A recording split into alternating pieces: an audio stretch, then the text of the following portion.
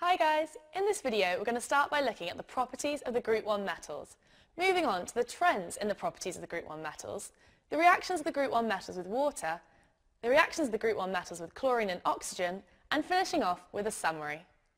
If you've watched our video on the periodic table, you'll know that elements that lie in the same column or group of the periodic table tend to have similar properties.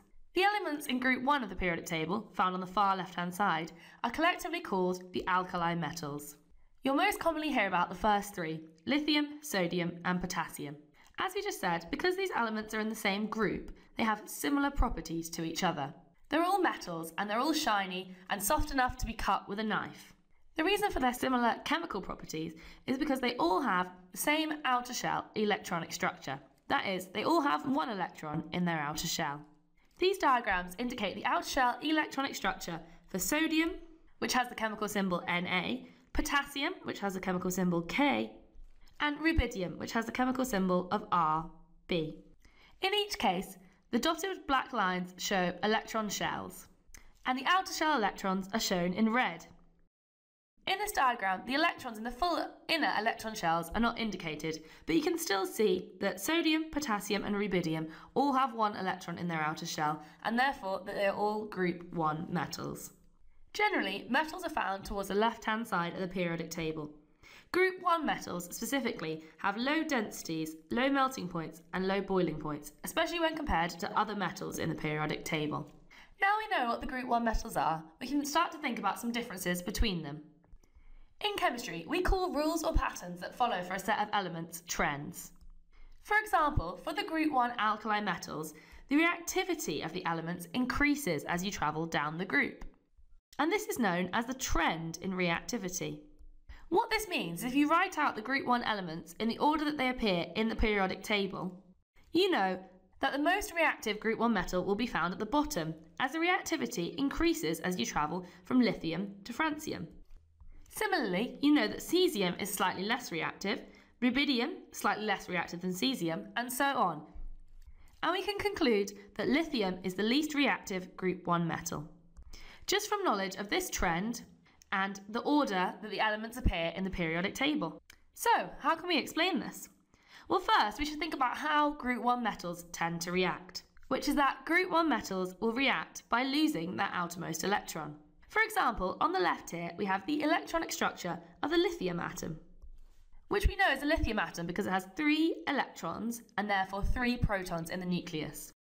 This will react by losing this outermost electron in order to form the Li+ lithium cation.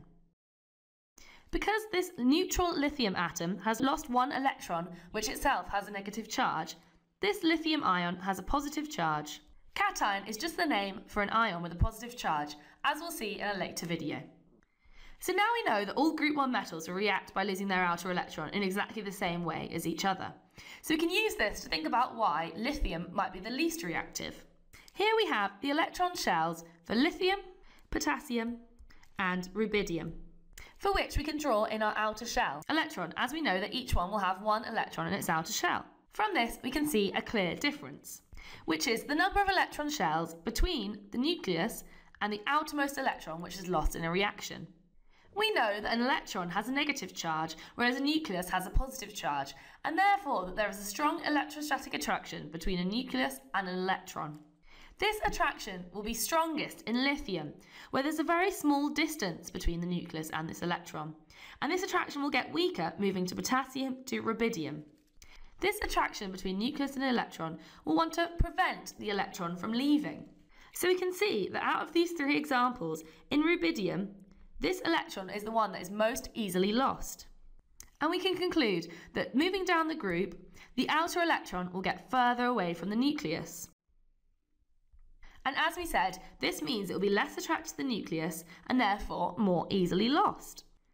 As this electron is what is lost in a chemical reaction, this explanation is why Group 1 metals become more reactive as you travel down the group. Another trend that you'll need to know about for the Group 1 metals is that their melting and boiling points decrease as you travel down the group. This means if you consider sodium, potassium and cesium, where sodium is the highest in the group, followed by potassium and followed by cesium, you would expect sodium to have the highest melting and boiling points, and cesium to have the lowest melting and boiling points, with the values for potassium being somewhere intermediate. It turns out this is exactly what we see. If we consider melting points, sodium has the highest melting point of the three, with a melting point of 98 degrees Celsius. Cesium's is the lowest at 29 degrees Celsius. And potassium's is intermediate between the two values at 63 degrees Celsius.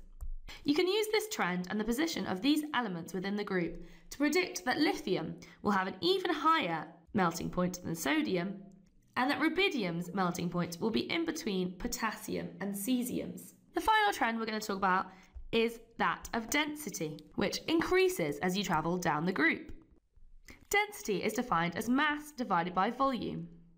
So what it means that density increases down the group is that the elements at the top of group 1 are lighter and the elements at the bottom of group 1 are heavier, with density increasing from the top to the bottom. We can now start to think about reactions of group 1 metals. To start with, group 1 metals will all react with water, and the general expression for this reaction is group 1 metal plus water goes to react to form metal hydroxide plus hydrogen. The form of this reaction will be exactly the same for whichever group 1 metal. As an example, let's think about the reaction of lithium with water. So, on the left-hand side, the reactant side of the equation, we have lithium, written here with its chemical symbol Li, plus water, reacting together in order to form the metal hydroxide, which in this case is lithium hydroxide, which has the chemical symbol LiOH, and hydrogen, which exists as the hydrogen molecule H2. We can now balance this equation by thinking about the number of hydrogens on both sides. On the left-hand side, the reactant side of the equation, we have 2 hydrogens in the form of water. But on the right-hand side, we have 3. 1 as part of OH in the lithium hydroxide, and 2 together as a molecule of hydrogen.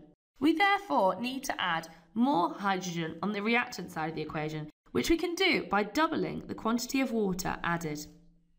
However, if we do this, we can also see that we now have 2 oxygens on the reactant side and only 1 on the product side, so we need to add a 2 in front of the lithium hydroxide.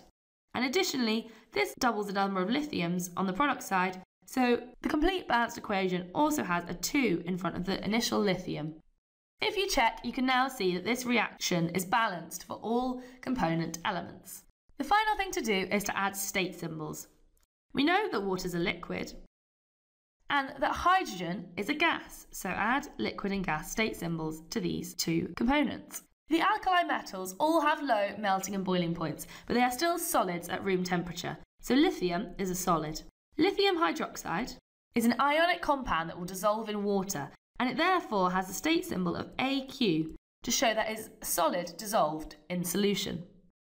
As we've seen in the previous video, the reactivity of the group 1 metals increases as we travel down the group, and we saw how this can be explained due to the distance of the furthest outermost electron from the nucleus. It's really easy to see this if you look at the reactions of the group 1 metals with water. If lithium is added to water, there will be a slight fizzing, and there's more violent fizzing when sodium is added to water, as sodium is more reactive. However, potassium, rubidium, cesium, and francium are all considerably more reactive, with the reaction between potassium and water producing enough heat to ignite the hydrogen that is produced. In this case, you see a characteristic purple flame, which occurs when potassium burns. The reactions of the other group 1 metals with water all produce so much heat that they lead to explosions. In the equation above, we mentioned how lithium hydroxide would become an aqueous product, and all of the products of these reactions of the group 1 metals with water are alkaline solutions. The best way to see this is to use universal indicator. If universal indicator is added to water, it will go green to show that water is neutral. However, during the course of the reaction, and the addition of the group 1 metal can be seen to turn purple, indicating that the product is alkaline, where the product is the solution of the group 1 metal hydroxide. We've just seen how all group 1 metals will react with water in exactly the same way to produce the alkaline metal hydroxide. Likewise, elements will all react with chlorine. This reaction can be summarised as alkali metal plus chlorine reacts together in order to give metal chloride. Let's consider lithium as an example again. So on the left-hand side, the reactant side of the equation, we have lithium metal, which is reacting with chlorine gas, which we know is a diatomic molecule, so that means there's two chlorines together in a molecule. And we also know that chlorine is a gas, reacting together in order to form a metal chloride. In this case, lithium chloride, LiCl, which is a solid. Now, we just need to balance this equation by noticing that we've got two atoms of chlorine on the left-hand side of the equation and only one on this side. So let's add a 2 in front of lithium chloride. And then if we add a 2 in front of the lithium metal on this side, we can see that this reaction is balanced. This is the basic form of the equation, and it holds for any of the group 1 metals. All you need to do is just exchange the alkali metal on this side for your alkali metal of choice and exchange it here within the metal chloride. For example, Na plus Cl2 will react together to give NaCl, and the balancing is exactly the same, except that the product here is sodium chloride. We can also add exactly the same state symbols: solid, chlorine gas, and a solid salt product. In exactly the same way as in the reactions of the group 1 metals with water, the reactivity of the group 1 metals increases as you travel down the group, meaning that sodium will be more reactive than lithium in a reaction with chlorine. A slightly more tricky example is that the reactions between group 1 metals and oxygen. In this instance, group 1 elements react with oxygen, but they all give different metal oxides, and it's something you'll just have to have an idea of and learn the specific examples for the exam. For example, lithium reacts with oxygen in order to produce Li2O. Li2O is a solid which is known as lithium oxide. The full equation is given here so you can see how to balance it. Sodium can also react with oxygen in exactly the same way to give Na2O or sodium oxide. These are both ionic salts containing the O2- ion. However, a smaller amount of sodium may react with oxygen in order to produce Na2O2, which is what is known as sodium peroxide. You can see that the difference here is in the amount of sodium in the reactant side of the equation. Here you have 4 atoms of sodium, and here you only have 2 atoms of sodium. 4 atoms of sodium forms a sodium oxide, and 2 forms sodium peroxide. Similarly, you can form a peroxide with potassium, and K2O2 is potassium peroxide. There's one final product with oxygen that you'll need to know, and this is what happens when you react 1 atom of potassium with oxygen, which is to form KO2. This has the name potassium superoxide. All of the products of the reactions of the group 1 metals with oxygen are solids. Hey guys, I hope you enjoyed the video. If you are looking for an amazing GCSE chemistry resource, join me today in my series of engaging bite-sized video tutorials. Just click the SnapRevise smiley face and together let's make GCSE chemistry a walk in the park.